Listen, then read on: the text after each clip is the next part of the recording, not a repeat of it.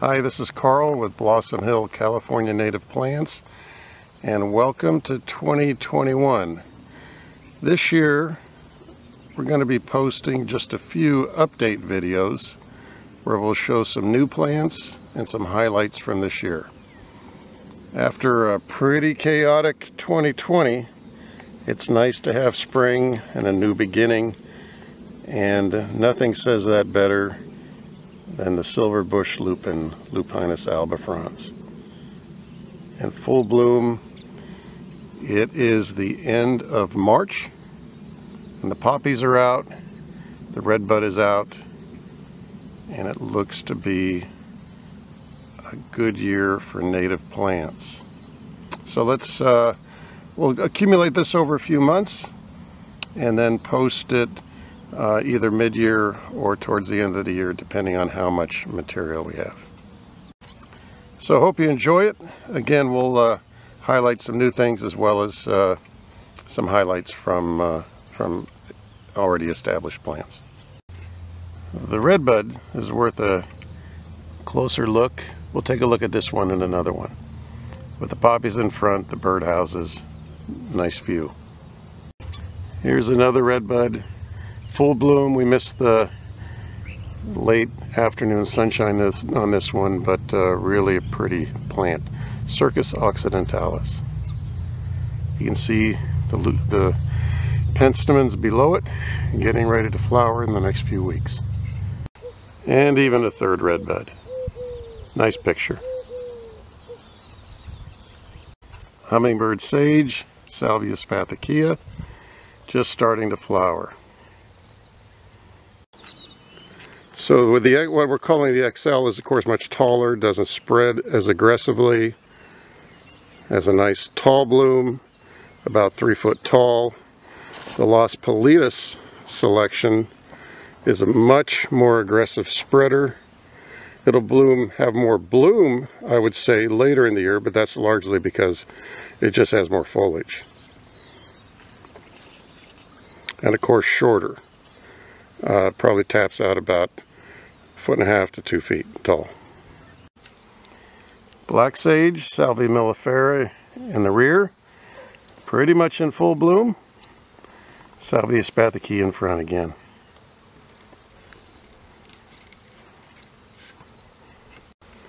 Blue-eyed grass, Syncyrium bellum. 2 plants. Nice time of year for blue-eyed grass. Ceanothus concha in full bloom, just started. You can probably hear the bees on it. 2 plants, one on the right, one on the upper left. Ribes aureum towards the end of its bloom, in the middle of them. Here we have the desert mallows, and they really look nice. Of course, the apricot in the middle. There's a red on the right, and you can see the red blooms. And a purple in the rear, and you can just see a few blooms of that.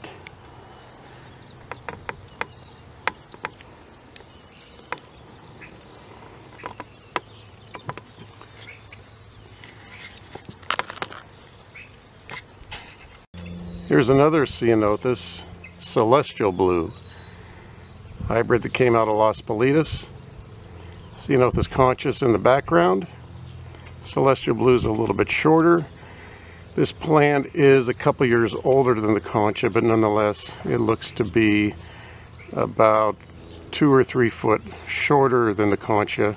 This bloomed earlier, so this is in mid-bloom for the celestial blue. And again, tons of bees on it.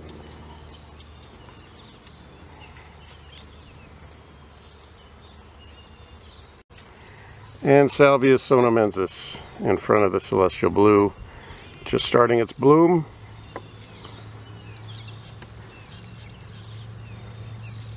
Bees like that one too.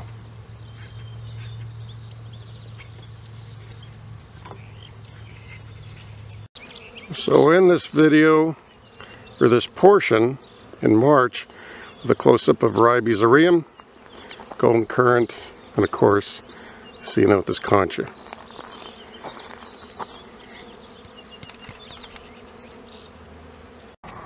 Well, it's April 20th, and here's a quick look at the garden. A lot of things are blooming. Lower left is a volunteer penstemon. In the center is desert penstemon, Penstemon pseudospectabilis. In the back, Ray Hartman, the tallest Ceanothus, and it's got a nice bloom on.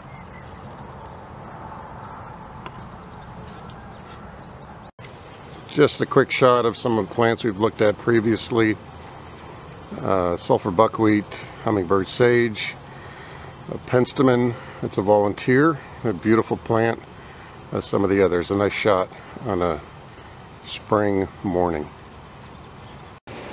Here are 3 woolly sunflowers, Eriophyllum lanatum. On the lower left is a common woolly sunflower, later blooming. We'll try and get another shot of that later in the summer. On the lower right is a siskiyou version of woolly sunflower, and the showy one in the middle is a species that was collected up by Lake Don Pedro. We are calling the Red Hills woolly sunflower. It doesn't quite key out to, or can't figure out which species, but we're calling it Eriophyllum lanatum, Red Hills woolly sunflower. Looks to be very prolific. It loves being here. Early bloomer. We'll see how it does the rest of the summer. It is in shade here, and I think it does best in full sun. It has a very harsh environment where it comes from, and you can expect to see this in the nursery next year, the Red Hills woolly sunflower. Here's a nice shot of grape lupin. This is getting towards the end of its flowering cycle. Lupinus exubitus. It's new to the nursery this year. Has done very well. A lower growing lupin than Lupinus albifrons, and obviously much smaller. We've seen that in other videos. And a nice addition to have this type of flowering, this type of plant, but in a smaller edition. Grape lupin. Here's a shot of golden yarrow, 2 plants. A little premature to find them in full bloom right now, but pretty soon this is going to be pretty spectacular. Really a full sun plant that we put it in partial shade, so maybe not the best spot. Gets a little bit taller and blooms a little bit later, but seems to be a very nice plant. Eriophyllum convertiflorum.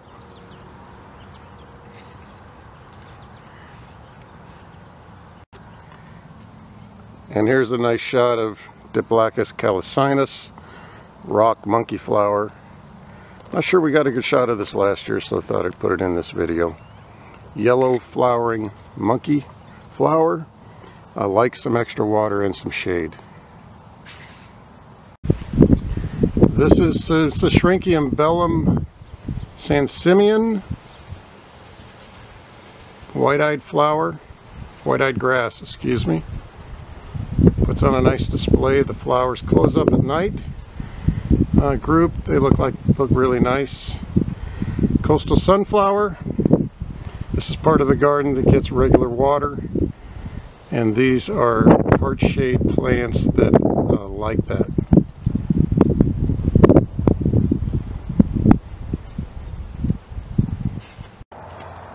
Here's another quick look at the end of May at a few plants. Golden yarrow,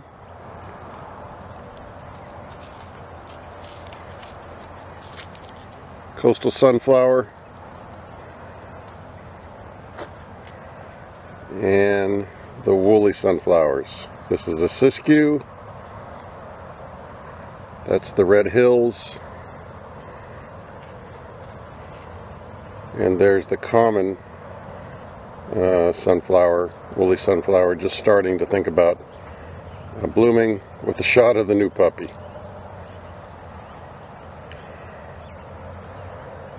Nice shot on a midday. You might catch the sticky monkey in the back, Blacklist Aurantiacus. That was newly planted. This is a new part of the garden. And there's even a phlox, Lonanthus californicus. Take another look at that, a bigger version of that. And while we're here, we even have some penstemon starting to flower. Penstemon speciosus, royal penstemon. These have small basal leaves, small plant. Goes back to almost nothing during the winter and then comes back in the spring. And this has just started its flowering. These are young plants again. Here's that larger prickly phlox, Lonanthus californicus. A nice bloom on it. This is new this year to the nursery. And while we're here, azure penstemon, Penstemon azureus, starting to come into full bloom. This is one that needs part sun, a little bit of shade during the day. So here's just another nice shot. Hummingbird sage on the lower left, Salvia mellifera, black sage upper left, lower right is Penstemon heterophilus, just coming into full bloom, and in back is the Yankee Point ceanothus, and a very nice bloom. Here's a nice picture for an April evening. Some penstemons, a volunteer in the front, blue penstemon, Penstemon spectabilis. There's the tall hummingbird sage, a little windy this afternoon. If you can see, the yellow flower in Celia actini is starting to bloom. Nice picture on a spring day. Well, I think that's it for now. We'll post 2 videos this year, one for spring and one for late spring and summer. Show you some of the new species as well as some of the highlights, and what a nice picture. We'll close with one of the favorites, Penstemon heterophilus, foothill penstemon, and it is spectacular as it comes into full bloom. So hope you enjoyed, and we'll check back with you in mid to late summer with the second video.